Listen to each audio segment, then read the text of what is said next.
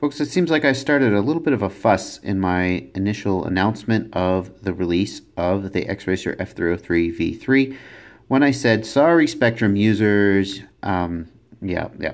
What I meant was that the Spektrum header has been removed. The Spektrum header used to be right here. There were pads, and if you wanted to install a little plug for a Spektrum connector, whatever the name of it, I don't know what it is, you could theoretically solder on a header here, a little receptacle to plug in the plug that comes on a Spektrum satellite. And of course, nobody did that, right? Who did that? Who soldered that thing on? You just direct solder to the pads, right? Okay, so fine. You just cut the wires and solder them on. And so when FPV model needed to make room for the additional through holes, like the buzzer holes and so on, they took that header off. And all indications, and I've asked, there's been no sort of official announcement, but I've asked, and all indications are that that's not coming back. So it's just, I don't think it is.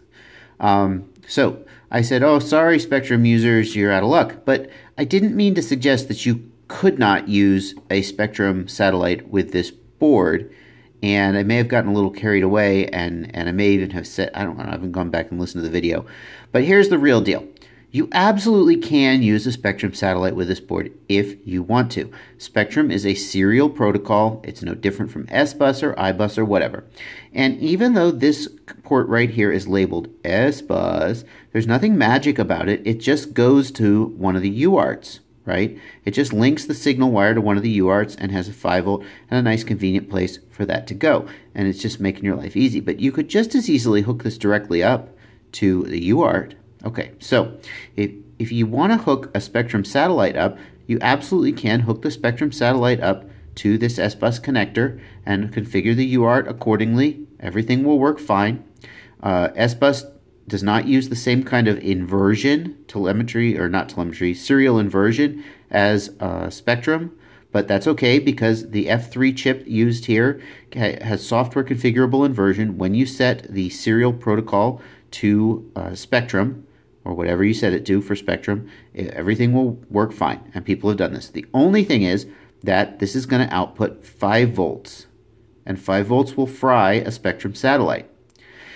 Now, one way to deal with that is I linked on my Facebook page, The Drone Racing Engineer, to a satellite available from Banggood that actually can take 5 volts. So you could just plug it right in here, and you're good to go. Very nice. It's only about 10 bucks, I think, and so that's one option. The other thing you can do is you can still get 3.3 volts right here from this pad labeled 3.3 volts. So what you would need to do is you would need to wire up signal here, and you could certainly wire ground here, and then you would get power from 3.3 volts here.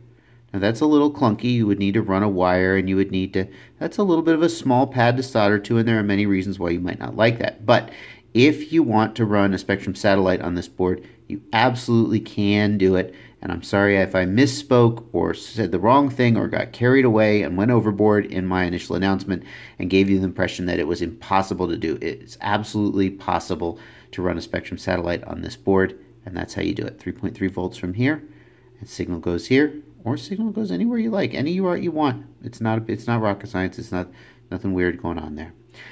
There you go. Happy flying, whether you use FreeSky or Spektrum, or heck, even if you use Futaba. But not you Graupner peeper. Not you. The heck with you. No. Happy flying.